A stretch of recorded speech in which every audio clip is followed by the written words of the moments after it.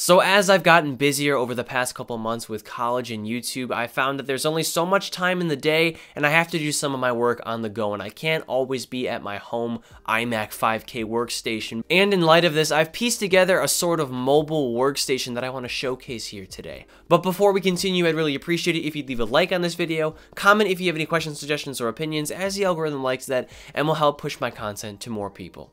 So the heart of this mobile workstation is the 16-inch MacBook Pro. It just came out and I've had the baseline for about 2 weeks now. My full review is coming soon, but all I have to say is that it handles 4K editing, my main workflow, and creative work really nicely. And of course, as you can imagine, it works really well for any school or productivity related tasks like typing up essays and doing research. Not only do you get a really massive, bright, and color accurate display on this laptop, you also get really awesome battery life and probably the best laptop speakers on the market right now. Connected to my MacBook Pro, we have a portable 15-inch 1080p monitor that was sent to me by my friends over at Lapao, who were kind enough to sponsor this video. And even with that said, I genuinely love this product. And the best part about it is that you don't need to connect it to an AC adapter. All you really have to do with the MacBook is just connect it via USB Type-C and you're good to go. Power and data is transferred between the two devices. Now, I recommend you do plug in your MacBook or the actual monitor if you plan on using both at the same time, but you can definitely use both solely off of battery power, which, you know, can work in some situations. The image quality on this portable display is impressive for what it is. It has pretty decent viewing angles and color and sharpness and contrast, and of course you can dive into the menu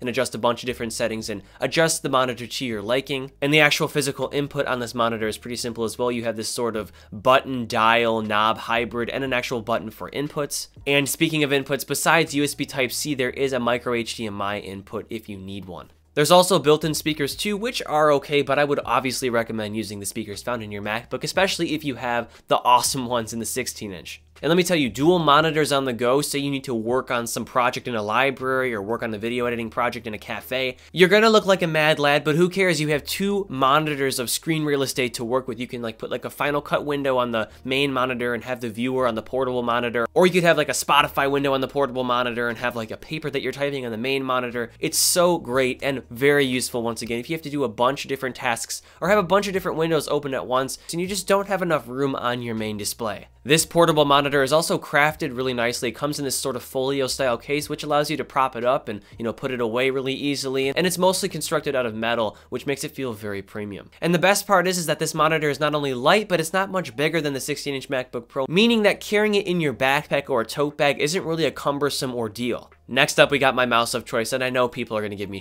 shit for this, but I love the Apple Magic Mouse simply because of the multi-touch and the ability to scroll back and forth. I do a lot of video editing, and being able to just swipe my finger and, you know, being able to navigate the timeline really easily is a big priority for me. And if I'm video editing on the go, I just don't prefer using the trackpad, so this mouse is convenient, it charges via Lightning, and it lasts pretty long as well. Next up, we have my external drive of choice, the Samsung T5 SSD. I have 2. I have a 500 gig one, which is showcased in this video, but I also have a 2 terabyte one, which is usually attached to my iMac 5K, meaning that I can unplug it from my main desktop and have my Final Cut library on the go wherever I go. So I could, you know, edit a project on my iMac, stop, you know, of course, eject the SSD, plug it into my MacBook, and continue working if I'm not at home. And of course, working off of an SSD is really nice as well because they're super light and they rarely ever fail on you. And last up, of course, we have to have some kind of dongle. I have a USB Type-C to SD card reader and USB Type-A adapter.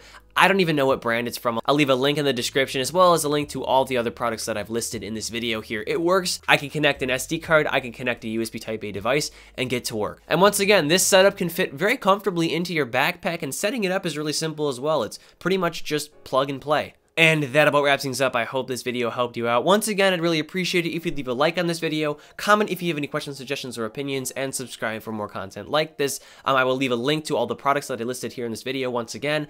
And as always, I'm Noah, and I will catch you all in the next one.